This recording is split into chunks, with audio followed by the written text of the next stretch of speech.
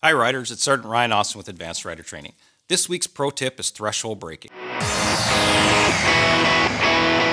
Threshold braking is a technique where riders apply maximum braking to both front and rear wheels without locking or sliding their tires. From my experience as a police motorcycle instructor, I've learned that 80% of riders in emergency situations fail to brake properly.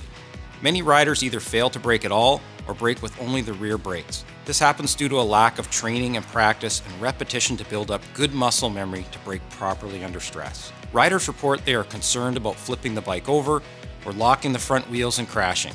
You can see even at the lower speeds that you get a significant decrease in your braking distance if you put both your brakes together and practice and train to use them at their maximum potential.